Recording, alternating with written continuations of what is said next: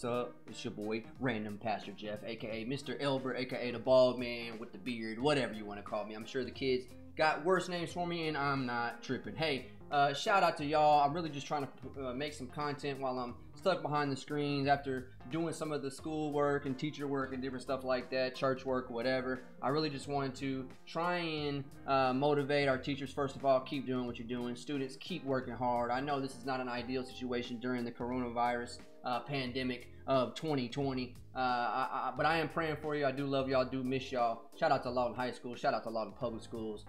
Shout out to our churches, everybody. Hey, make sure that you like this and subscribe. Like this video, subscribe to this channel. Make sure you ring that bell and watch this whole thing. Hey, I just wanted to make another tutorial video concerning Microsoft Outlook. So what I'm running into is a problem with our specific district. Our students are having trouble finding their teacher emails. Part of that problem is they don't know how to use Outlook specifically, and they didn't realize, see, in our district we have Google Suite, like so many of your companies have G Suite, and a lot of your companies have Microsoft Outlook or Microsoft Office altogether, you know, that whole Office suite. Either way, some organizations like our school district uses G Suite for certain things and Microsoft Office for other things. So our particular district uses G Suite but doesn't use Gmail. We use Microsoft Office, but especially Microsoft Outlook within the Outlook suite. I mean, within the Office suite. So a lot of kids are having a disconnect that their same login information, at least for our district, since it's the same domain name, lawtonps.org, being used for our G Suite and the same domain name being used for our Microsoft Outlook stuff, or Microsoft Office period, excuse me, I keep saying that, is this the same login information because it's the same domain. So if you do know, make sure you convey that to your colleagues and your students, or whatever kind of realm of business and industry you're in. If you're using Outlook, I'm going to show you how you can easily locate an email address for somebody that is within your domain. Now, if they don't have the same domain name, like if it doesn't end in lawtonps.org and yours does, it's not going to be in the same directory, obviously. So as long as you're in the same domain, your directory will be listed. So let me show you how you're going to do that. First of all, you can see my YouTube page. Once again, make sure you go, make sure you subscribe, make sure you ring that bell, and make sure that you watch the whole video, okay? So let's go over here. First thing you're going to do is you're going to go to outlook.office.com. Now, this is the web-based version of the software. You can also download the Outlook app, the Microsoft Outlook app, on your mobile devices. I like using the web-based. You can even download Outlook onto your PC or Mac.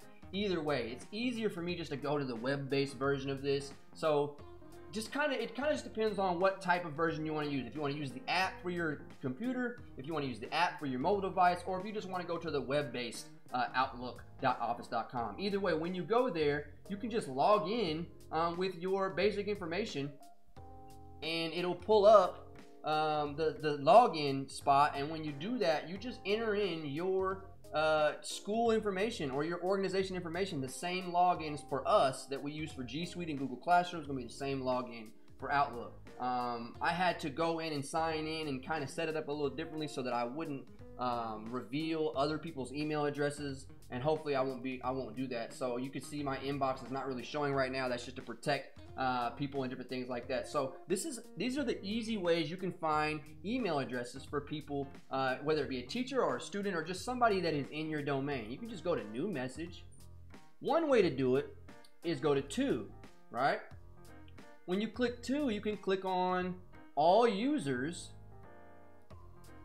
and then I'm going to type in my name, and you can find the users there. And all you got to do, and this is my niece, so I'm sure her daddy is okay with me putting that on there, but I'm just going to hit add as a recipient, hit a plus sign, and I'm in there. And then all I got to do is hit the X, and there I am in the to section of the email, and you can just write your email however you want. Maybe that's not working. Another way that you can do it is you could just simply start typing the last name of that user in your domain. I've got 2 emails, but that's only because my my web browser has all this saved. Yours probably won't show up with this right here, pastorjeff@thegrade5a.com.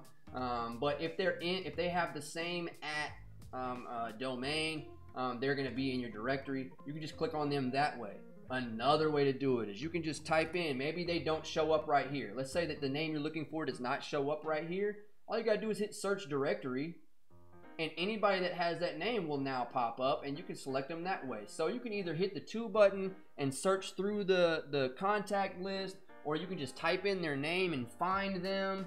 Just make sure that you're sending it to the right Elbert. Obviously, if you're looking for Elbert or Smith, there's so many Smiths and Jacksons and stuff like that. So make sure that you know their first name or have an idea what that is. See, what's happening is students were contacting me to get a hold of other teachers and students, and all I was doing was this right here. So instead of having to keep doing that, I'm hopefully giving you some information that if you already knew it, then just disregard this video. It's all good. But know this, some of the people in our building and some of the people in our organization, and even especially the students at this point, didn't even realize that their login for the G Suite is the same for their Microsoft Office. By the way, it doesn't just come with Outlook. It comes with your PowerPoints and your Excel spreadsheets and your Microsoft Words, and they have access to that. So a lot of them like using the Google Docs. It's a little bit more convenient, especially when you're using Google Classroom, but they have access using their student login information. They have a student email on outlook.office.com. I hope this helped you. I hope this enlightened you. I hope that you can use this. Miss y'all. Love y'all. Peace.